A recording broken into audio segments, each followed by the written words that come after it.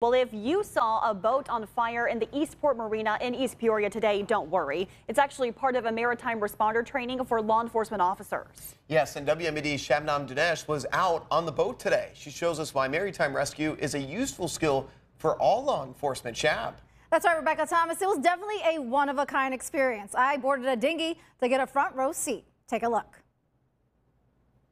It takes somebody that normally works on the street and teaches them how to operate in a maritime environment. Local law enforcement officers are earning their sea legs on the Illinois River. If you have a boating accident, your crime scene is constantly moving. The 3-day maritime responder training course teaches them how to conduct rescues on the water. To teach them everything from how to operate the boat, how to do a traffic stop on the water, how to deal with a jumper from the bridge, and process a body, unfortunately, when we do bring it up.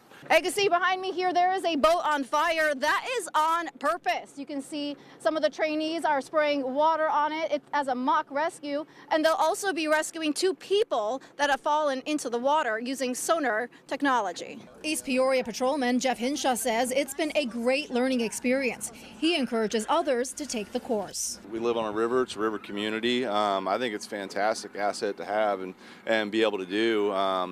Given the amount of boaters and with 4th of July drawing so many people, I think every agency, at least on the river, should be a part of this and take advantage of this. Michael Johnson retired last year after serving as the Fond du Lac Chief of Police for 30 years. He started maritime responder training because of the huge need across the state. It's boomed. I'm getting calls from all over the state asking me to come to these jurisdictions and do the training. Our long-term goal is to have agencies all have maritime officers so that when we have a big event on the river, we can pull those guys together as a team and be able to operate safely.